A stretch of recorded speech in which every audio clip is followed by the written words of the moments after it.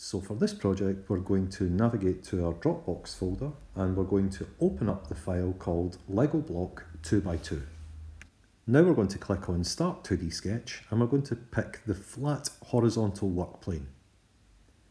On that work plane, we are going to select the rectangle tool and we are going to go to the origin and sketch a square. We are then going to use the dimension tool and we will dimension that square to be 16mm by 16mm.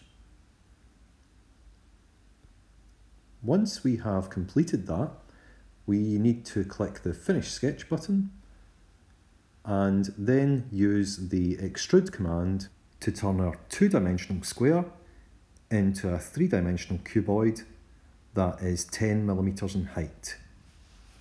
Now we want to create a new sketch on that top surface, so we click 2D Sketch and we click the top surface, and now we need to draw a circle on this surface and we must dimension the circle to be 5mm in diameter. Even though we've dimensioned the circle to be 5mm, it's very important that we also dimension the centre point to be a certain distance from the side and the bottom. Now we need to use the dimension tool and then we need to click on the centre point and then click on the left hand edge and make the dimension 4mm and then click on the centre point again and click on the bottom edge and make that dimension also 4mm. Now obviously we need to recreate that circle a further 3 times, but we're not going to redraw it. Instead we're going to use the rectangular pattern tool. So we select the rectangular pattern tool, then we select the circle, and then we tell it which direction we want it to move in. So we select the left hand edge. Notice that it puts the circle down below. We need to use the flip button if that happens so that it moves it up. The dimension in that box there needs to be 8mm. Once we've done that, we need to click on direction 2 and we need to click the bottom yellow line. That moves a further 2 circles out to the right hand side, but again we need to dimension this box to be 8mm as well. Once we've done that, click OK and then click Finish Sketch. We now want to extrude these circles, so we click the Extrude button and then we click on each circle to make it pop up. The standard size for an extrude is 10mm, however that's not the size we need these to be. These need to be 2mm in height. So we edit the dimension and we click OK.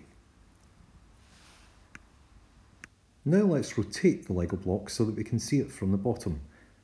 That area there, we need to shell that area to make it hollow. So we're going to use the shell command and we're going to click on that bottom face and the size needs to be 1mm. And at that point we just click OK. That has now hollowed out our Lego block exactly how we want it. We can rotate our model to make sure that it looks the way it should from all angles. All that's left to do now is to select the colour and material selector and go to the drop down and pick a colour of your choice. Thereafter you should navigate to the File Save As menu and make sure you save your file with a file name that includes the colour, such as 2x2 Lego block -red.